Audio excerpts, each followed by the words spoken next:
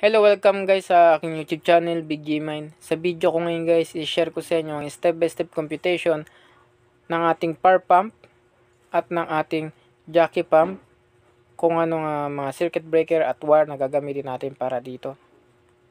Kung makikita nyo, meron tayong isang single line diagram na ang pinaka main circuit breaker ng ating power pump at jockey pump ay nakatap mismo directly sa kanyang power source o distribution power source, papunta sa ATS, at ATS papunta sa controller ng power pump, at ang ATS naman nakatap sa load side ng circuit breaker at nanggaling sa generator mismo.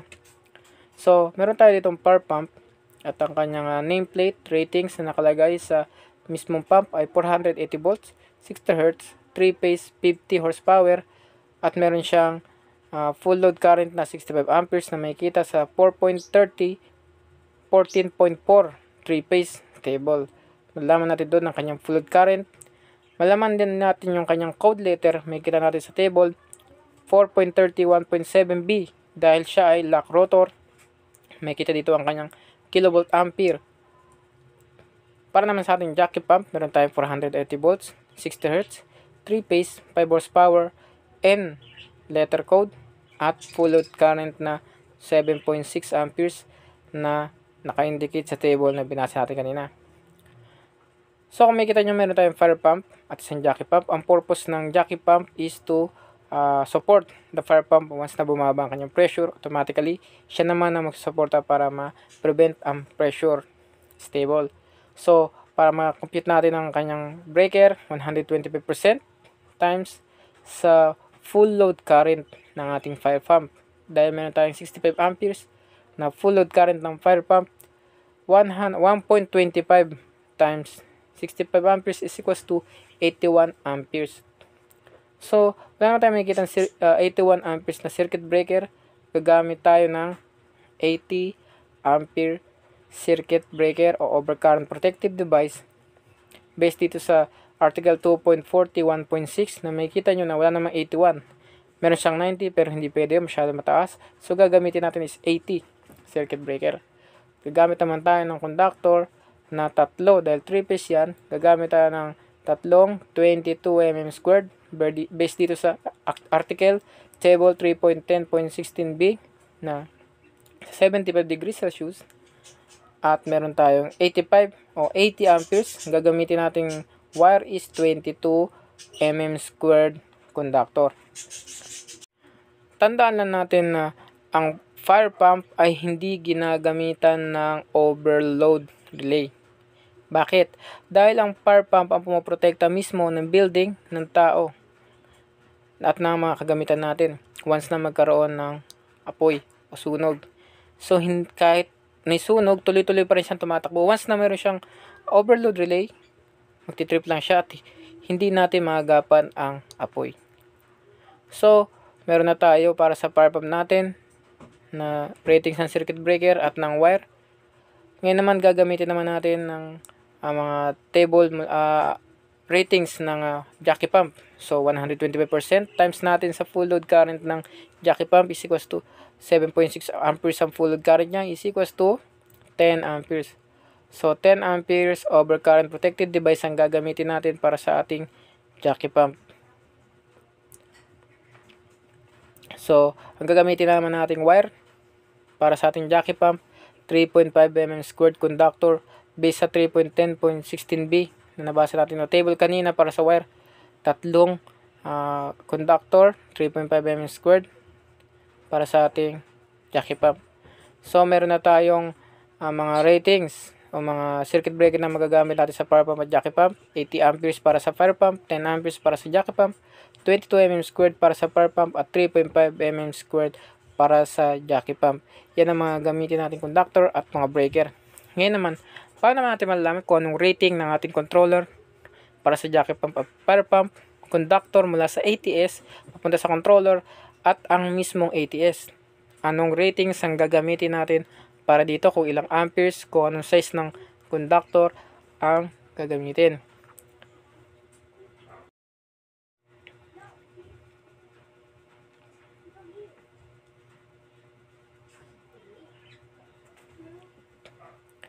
So para dito sa ating ATS at sa work conductor, ang gagamitin natin mga formula is same sa computation natin kanina, na i-multiply pa rin natin yung 125% para sa ating formula.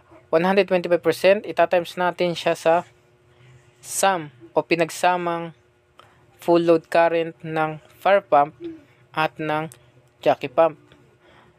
So full load current 1 para sa ating fire pump, ipagpa-plus natin yung pag-add natin yung full load current ng jockey pump or yung full load current 2. So ang kalalabasan niya totally overall 1.25 times 65 amperes plus 7.6 amperes ng ating jockey pump is equals to 91 amperes. So 91 amperes, wala naman tayo makikitang ganyang ratings, or i-conclude na natin na 100 amperes rating para sa ating ATS o automatic transfer switch, at para na rin sa ratings ng ating controller. Hindi ito yung pumoprotekta sa ating power pump. Kaya natin siya na conclude na 100 amperes dahil yung ratings mismo yung kaya niya mag-hold ng current by itself. So kayang-kaya niya mag-hold ng 100 amperes. So ang ratings ng ating ATS is 100 amperes. At based naman sa table na binasa natin kanina, 3.10.16, gamit tayo ng 30 mm squared conductor mula sa ATS papunta sa controller. Dahil ang 30 amperes kaya niyang mag-hold ng current up to 100 amperes. So 30 amperes para sa ating controller, 100 amperes rating, at sa ating ATS 100 amperes rating. Kayang-kaya niyang i-hold, kaya niyang hindi siya magkakaroon ng defect o failure, or dahil ang computation natin ay nakuha 100 amperes.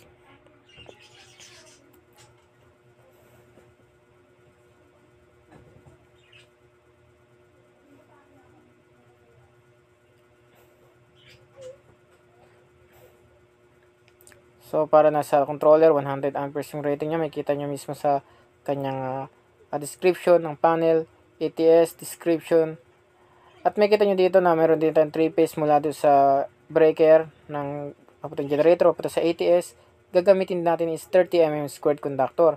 Mula naman sa breaker ng ating main circuit breaker papunta sa ATS din, gagamitin natin tayong 30 mm squared conductor. Mula rin dito sa circuit breaker papunta sa ating main circuit breaker, gagamitin tayo ng 30 mm squared conductor. So ngayon, ang hanapin naman natin is yung main circuit breaker papunta sa ATS. Anong computation para dito?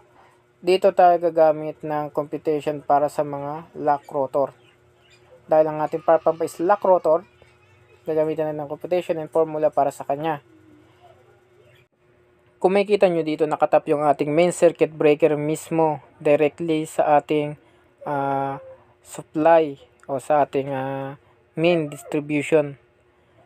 Kaya siya nakatap dito kasi once na under emergency, yung ating nagkaroon tayo ng hindi nasang pangyayari o pagkasunog, ang ating circuit breaker may sariling supply. Hindi siya madadamay sa other load na mag-shut off. Kasi ang power pump ay pinoprotekta ng ating mga kagamitan buhay sa apoy. So, kaya ang power pump hindi ginagamitan ng overload relay. So, ang computation nito para sa ating lock rotor o LRC, kukuha natin ng LRC each motor. Motor ng power pump at motor ng jockey pump. Kung makikita nyo na ang ating code letter ng power pump ay M, ay meron siyang 11.19 kilovolt. Sa letter N naman, meron siyang 12.49 kilovolt na naka-indicate naman sa table na binasa natin kanina. So, ang pagkuha ng LRC ay yung letter code na 11.14 times natin sa horsepower at times natin sa 1,000 at i-divide natin sa 1.732 dahil 3 phase siya at times sa voltahe niya. Ito ang formula ng pagkuha ng lock rotor current. So kada isa, kukuhain natin ang lock rotor current ng ating fire pump at ng ating jockey pump. Dapat lahat nitong given ay dapat mai-apply natin. Lahat naman ito ay makikita natin sa mismong nameplate ng fire pump. At para marama mo ang equivalent ng letter code, bumasi ka doon sa kanyang table na binasa natin kanina. Kung anong letter code na naka-indicate sa kanyang mismong nameplate ng motor, ikumpara mo sa table na binasa natin kanina sa jockey pump. So una natin kuhain is yung lock rotor current ng ating fire pump. Gaya ng formula na binasa natin kanina at sinulat, sa pagkuha ng lock rotor current ng fire pump is yung letter M equivalent to 11.14 11.19 times natin siya sa horsepower niya. So ang horsepower ng fire pump natin is 50 horsepower at i-times natin sa 1,000 dahil yan ang kasama sa formula, dahil kVA ang kinuha natin kanina. Dahil ang 11.19 is yung kVA ng code letter ng letter M. So divide natin sa 1.732 dahil 3 phase, i-times natin sa 480 volts. Kung kukumpute natin is equal to 673 amperes. So 673 amperes ang lock rotor current ng fire pump natin. Hindi natin pwedeng gamitin ang 633 amperes para gawing circuit breaker ng mismong fire pump. Dahil itong lock rotor current ay ginagamit sa main circuit breaker para makuha natin yung main ratings ng circuit breaker, dahil siya lock rotor, nakatap siya mismo directly sa ating supply, hindi siya galing sa load. So kuha naman natin ng jockey pump, 12.49 yung kanyang kilovolt, times natin sa 5 horsepower at 1,000, divide natin sa 1.732 dahil 3 phase siya, times natin sa 480 volt. So ang kalalabasan ng kanyang lock rotor current ng ating jockey pump sa ating mga computation based dito sa ating formula is equals to 75 amperes. So ang lock rotor current ng ating jockey pump ay 75 amperes. Hindi rin natin pwedeng gamitin itong ratings ng circuit breaker dahil sobrang laki. Dahil ito ay para sa lock rotor current, dahil ito ay gagamitin lang sa computation lang para sa kanyang main circuit breaker.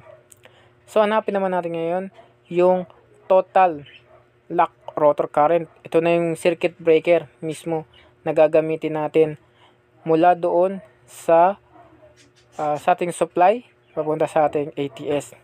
So ang formula lang nito is yung lock rotor current ng fire pump, ipa-plus lang natin sa lock rotor current ng ating jockey pump.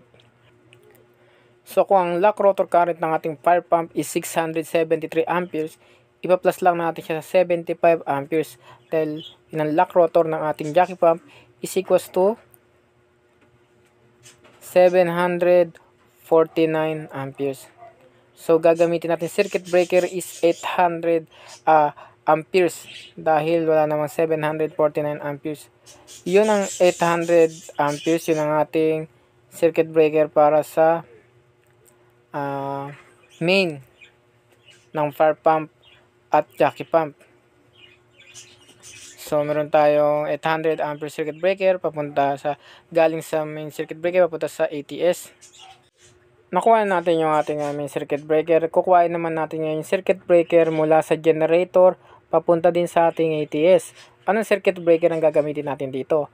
So makikita nyo dito na nakatap yung ating ATS galing mismo sa load side ng circuit breaker papunta sa generator. Pero hindi natin gagamitin yung computation na ginawa natin kanina para sa lock rotor dahil ang nire-record lang para sa generator is 80% lang. 80% load capacity. So dapat ang load o yung essential load mo na nakakonect mismo sa generator at gagamitin mong fire pump at jockey pump, dapat 80% lang. So, hindi mo na kukuhain yung computation kanina kasi kung gagamitin mo to 800 amperes, sobrang laki ito at marireach niya mismo yung 80% computation para sa generator. So, ang gagamitin natin computation is yung 175%.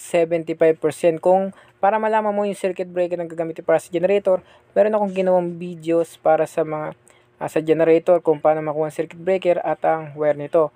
So, based dito, mayroon itong supporting articles, 175 kung saan nakuha yung 175% para sa generator. So, pag compute ito is 175 times natin sa full load current ng fire pump plus full load current ng jockey pump. So, ibang computation ito para sa generator is equals to 183 amperes.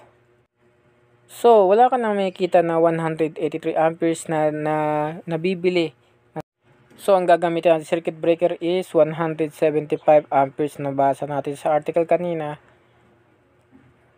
At hindi rin naman pwede ang 180 amperes kasi hindi siya kasama dun sa article o sa table na binasa natin kanina. So, 175 amperes ang gagamitin natin circuit breaker para sa ating fire pump at jockey pump. So, kung meron akong na-share sa inyo, huwag kalimutang i-like, subscribe, at click na rin ang notification bell para laging updated sa mga susunod kong videos. Thank you!